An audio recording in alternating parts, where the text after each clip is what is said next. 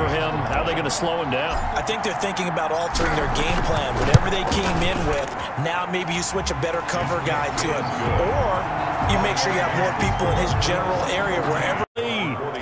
And they do exactly what they wanted to. Opening drive, they get into the end zone. They do it on the ground. And not only is the person lugging the ball happy, of course, because he got it into the end zone.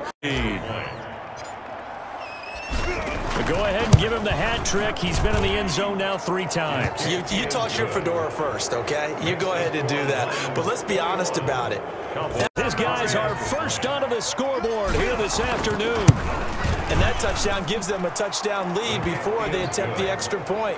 What a great way to end the half. Yeah, great job to put themselves in front. There is to cover here. I mean, this offense has been amazing.